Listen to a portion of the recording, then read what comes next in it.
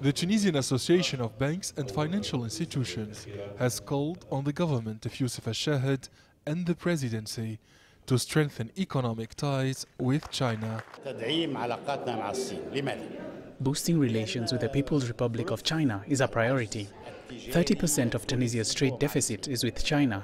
It reached $291 million in January and February 2018.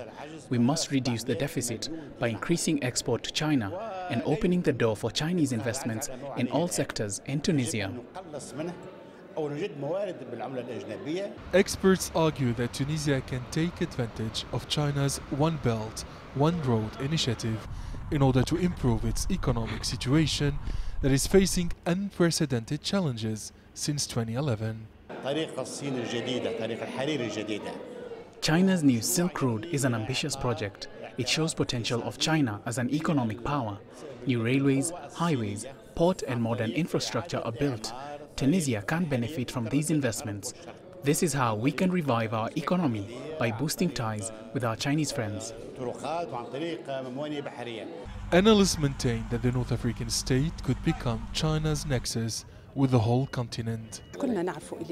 Tunisia must look for alternative markets and partners.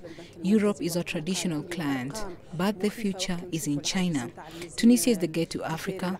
Very successful Chinese companies are operating in the African continent.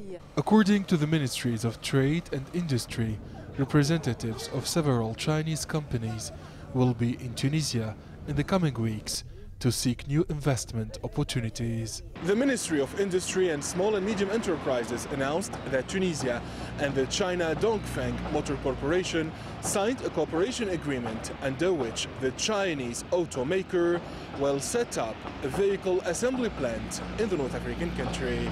Adnen Chaouachi, CGTN, Tunis.